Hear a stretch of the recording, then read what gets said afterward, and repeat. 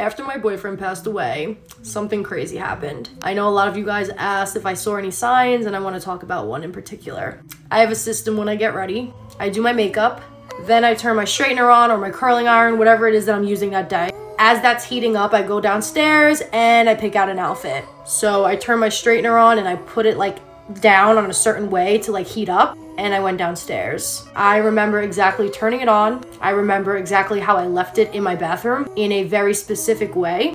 I go downstairs, I pick an outfit, I come back upstairs, and my straighteners turned off and moved to the side.